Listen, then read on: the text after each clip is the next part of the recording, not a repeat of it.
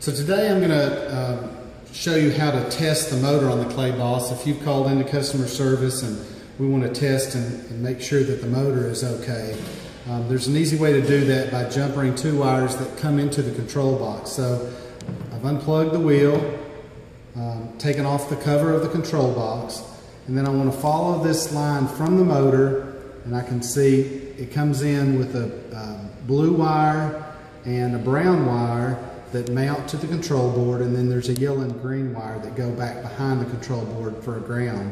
So I want to remove those two wires, and I want to jumper them. So I've got a small piece of wire here that I've cut. I'm going to jumper them, and that's going to engage the motor.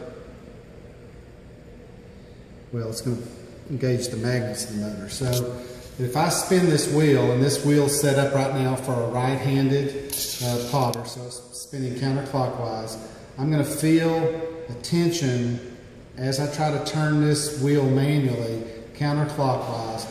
And as long as I can turn it 360 degrees, and that's an even tension all the way around, then the motor's fine.